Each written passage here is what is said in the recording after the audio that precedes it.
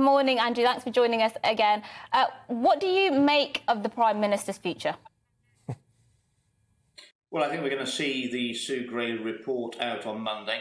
It's quite interesting that the Labour Party obviously thought it was going to come out today, so they put all their MPs on a three-line whip. I'm afraid they're going to be disappointed. I don't think it's going to come out tomorrow, so I think it's going to be Monday.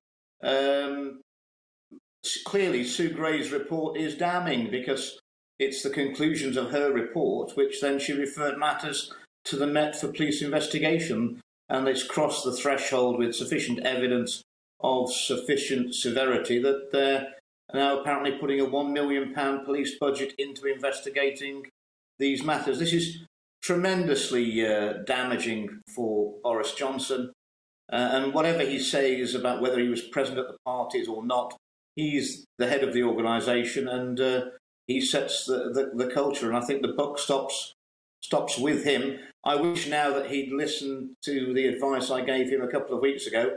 If he'd considered his position, then we wouldn't be in this position now, and I think there'll be no end to the continual drip of revelations, especially, Mercy, if he sacks a load of his inner circle in number 10. He just created another potential network of leakers.